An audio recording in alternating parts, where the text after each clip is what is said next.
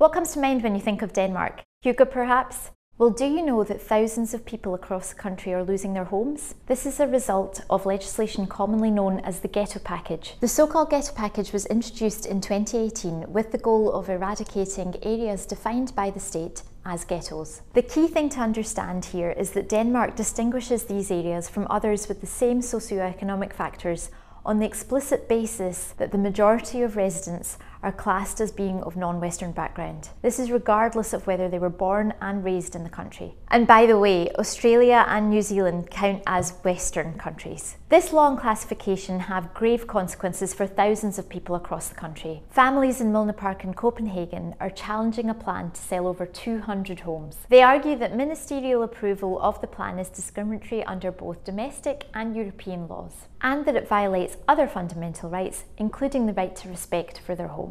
In 2022, Denmark's Eastern High Court granted a request by the residents to refer the case to the Court of Justice of the European Union. The court now has the opportunity to decide whether this legislation is discriminatory. If so, this would send a signal to the whole of Europe that the prohibition of discrimination remains a fundamental feature of EU law, and that it cannot be evaded by using proxy wording for racial or ethnic origin, or by treating racialised groups as second-class citizens in the name of integration.